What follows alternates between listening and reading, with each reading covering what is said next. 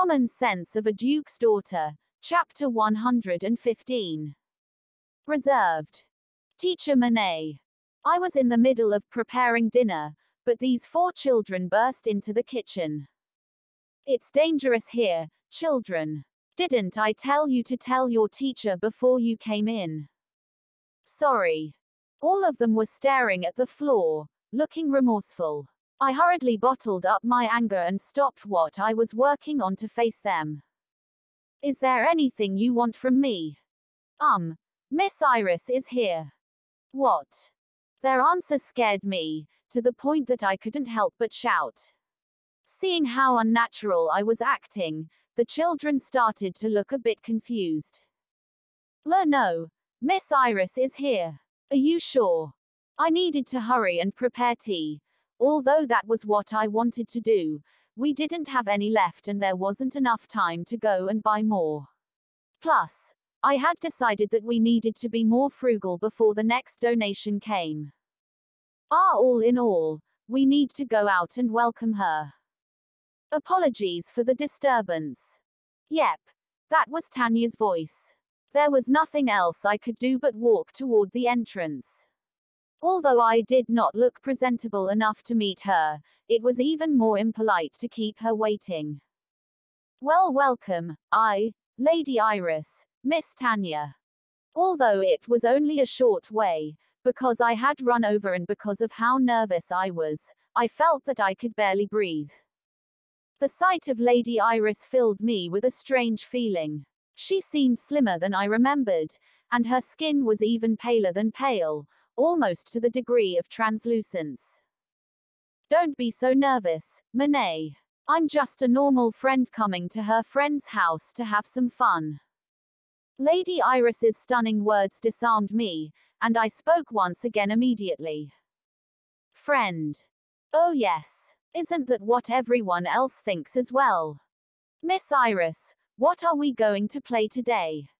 Hey, Miss Iris. I can read now. Miss Iris said she was going to play with me. These kids, they were surrounding her with smiles on their face, speaking whatever came to their minds. But this didn't seem to bother her at all. In fact, her smile seemed quite genuinely happy. Haha, that's true, we did make a promise. Then let's play a new game before we start reading. The children cheered, taking Lady Iris's hand to prepare to play a game. These kids, how could they talk to a lady like that? It seemed like it was too late for me to stop them. Lady Iris was of noble blood, and was a substitute leader. I had kept these secrets from the children. Even if I asked them now to be less impolite to her, they probably wouldn't obey if I couldn't give them a reason for it. To me, Monet, you and these children are important friends. Your attitude is making me sad. As a matter of fact, you're blocking the way. Just like that, she was already playing games with the children. When she passed by me, she didn't forget to joke with me. Iris seemed to be setting the kids up as thieves, while she chased them around the room. And she was a noble. Although the scene before my eyes was a bit shocking, I still watched them quietly. The maid next to me also watched on, with a protective look. She was surprised too, but still smiled. Caught you. Hearing Lady Iris's voice, my eyes couldn't help but follow. What I saw was a genuine smile on her face, one that seemed to come from the bottom of her heart. Lady Iris, why? What about Miss Iris? Miss Tanya asked me this in a harsh tone of voice after hearing me murmur under my breath. The sound of her voice sent chills down my spine. I'm sorry. Why is Lady Iris being so gentle to us? My words made Tanya's eyes go big. It was rare to see her look so comical. But I felt more sadness from the expression than anything else, the same feeling as when you don't really know if you're smiling or not. She was dragged down by us, but she never blamed us. Not only that, but she came here especially to visit us. The whole riot had given Lady Iris so much trouble, and we were the root reason for all of that. If I could have worked harder, then I wouldn't have to ask so much from Lady Iris. It was all because of us that she had been painted as guilty. But even so, her attitude hadn't changed at all. We couldn't do anything but be guarded and protected by her, and that in itself was somewhat tragic. That's the kind of person that Miss Iris is. Tanya seemed very proud as she said this. You seem to be having a lot of fun. Would you like to rest for a while? As if responding to what we had just been talking about, Tanya appeared next to Lady Iris with a towel she'd gotten from who knows where. When did she get over there? And where is that towel from? Even though I couldn't help but question things like this, my eyes still stayed fixed on Lady Iris. Lady Iris. What's wrong? Monet, you look so glum. Has anything happened? No, of course not. We're being looked after so thoroughly. Is that so? That's good. If anything comes up, don't hesitate to let me know. Really? Why did she have to be so? She was nobility, after all, the heiress of a duke's family that normal citizens wouldn't even dare imagine talking to. An existence above the clouds, so to speak. Why is it that she had to be so courteous, so kind, so thoughtful when interacting with insignificant people like us? I am very thankful for your attention, Lady Iris. May I ask you a question? Is anything the matter? Lady Iris, do you no longer take walks on the streets? Why ask something like that? We haven't seen you in a while, so we were worried. All the people she had visited, the lady that ran the flower shop, the man who owned the food court on the corner, and everyone else who lived along that road were very worried about her. Anywhere on this street, you'd be able to hear people talking about Lady Iris.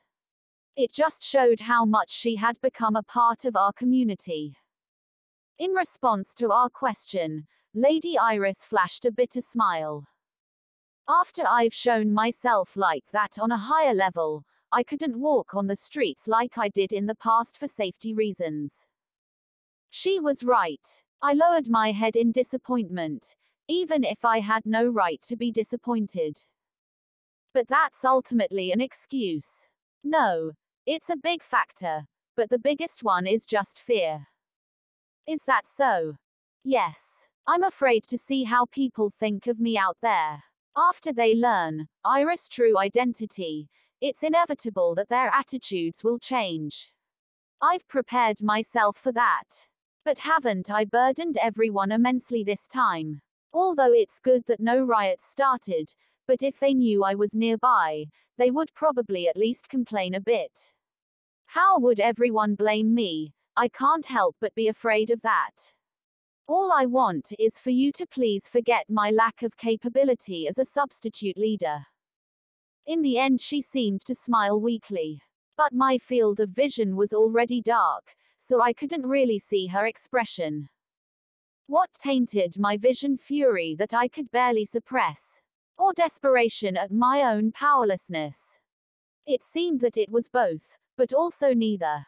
Compared to that, a bitter, suffocating urge seemed to surge from within me. Lady Iris, I know what I'm going to say is rude, but please let me say it. I felt my voice trembling, but not because of fear, but because I was trying to hold back the urge to shout. Please don't treat us as idiots. In the end, I still shouted the words out. It's true that from your point of view, we are weak and pitiful existences, living our lives in a narrow world, completely ignorant of what happens above us, trying our hardest just to maintain our own lives. Every day all we did was work and eat, and repeat that every day. In our dreams, all we hoped was that the next day would be just as peaceful as this one. But at least we knew the value of peaceful days, of not having to worry where our food would come from tomorrow, or not having to worry about how we would get our salaries. Whatever fancy policies the people above were using to affect our lives that we didn't understand. It might as well be something that happened above the clouds. Even if we did understand it, there wouldn't be much change. But we live as if that were a guarantee. That's why we could talk about what was going on up there like it happened in another world, spreading the word as if they were just some irrelevant, fun rumors. When it reached the point where we could feel the environment around us worsening, many of us would lose our jobs and our money. The prices would gradually begin to rise, and then the atmosphere on the street would become dreary, everyone wearing an exhausted, hopeless face. I've seen days like that before. Before I was picked up as a nun, I saw it in other territories. But it was only then that people would really start complaining upwards, which would result in oppression from above. That would only make the people even more resistant, and things would just get worse and worse on the streets. Everything that happened with Lady Iris this time did make everyone a bit restless, and people did start blaming her. Even so, we're not idiots. Lady Iris, you've done so much for all of us. We know that. Of course, many of us were supporters of Lady Iris. For example, hasn't life become easier recently? It seemed like she was a good leader who thought of us after all. All that beforehand must just be some kind of weird miscommunication. We didn't know what happened with Lady Iris. Even if we did, we might not be able to understand the details. But Lady Iris has made everyone's lives more comfortable, put smiles on more faces. That much I can understand. The number of doctors has increased, and it's much easier now for people to go for a visit to the hospital and get the care they need. More and more people can read and write, meaning fewer and fewer are being deceived or embarrassed by salesmen from other lands. More and more children smile while talking about their future hopes and dreams. Even the people who couldn't plant crops have found other ways to make money. So many people supported Lady Iris together. Of course, there were still many others who treated the whole thing as a novelty, and just talked about her as a matter of gossip. We are weak. Our positions weren't the same as hers. What we possessed was different. The power we possessed and the resulting force available to us was different. Of course, our level of wealth was vastly different. Even so. But we don't want to use our own weakness as an excuse to blame Lady Iris. Lady Iris is only human. Even she can become so thin, so pale. The people who would still blame their benefactor after she got to this stage one won't forgive them. The woman who runs the flower shop, the man who runs the food court feel the same way. All of us are remorseful. Especially after we found out that the Lady Iris we had thought was so above us was actually one and the same with the Miss Iris, who stood by our sides. We wanted to do something about it, but we couldn't. We hated ourselves for being poor and weak, but never used it as an excuse. And it wasn't just us on this street. People who know of what me and the children have been through yet can't do anything about it are the same.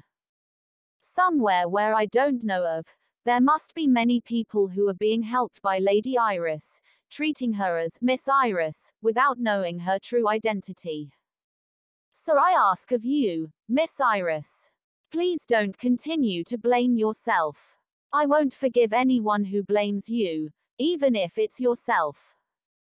I said it. I said everything I wanted to say, but the sense of achievement only lasted a little while.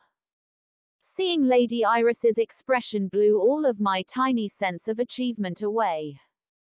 Why was she crying? I've said too much. Immediately, I felt all the blood drain from my face. Lady Iris looked so beautiful as she cried silently. I couldn't help but stare. No, I had been rude. Right when I was unsure what to do, all the children gathered by my side. Ah, teacher, you made her cry. Teacher did something bad. Even the children were angry with me. I did seem to have said too much. Would I be arrested for it? That's wrong, everyone. I'm happy right now. Happy. You're crying. Yes. Sometimes you cry when you're too happy. Your teacher has said something that made me very happy. I was so happy I couldn't help but cry. Really? Wow. It's just like our teacher to say something so awesome. The kids seemed to believe her words. I breathed a sigh of relief. All right, everyone. Today I brought delicious treats. Go and line up in front of Tanya. Treats. All the kids flocked to Tanya happily. Monet. Why yes. Thank you. And not at all. I apologize for my lack of manners. Please don't blame the children. If you want to punish anyone, please punish me. Lady Iris lowered her head, looking confused. Why would I punish you? You made me so happy. Hey. Lady Iris wiped her tears away with a smile on her face. After I'm finished with my current work, I have to consider coming out again and visiting. Her words made me lower my head at first, but soon enough I understood what she was saying and smiled. Everyone will look forward to that day. Yes, we needed to spread our smiles to Lady Iris.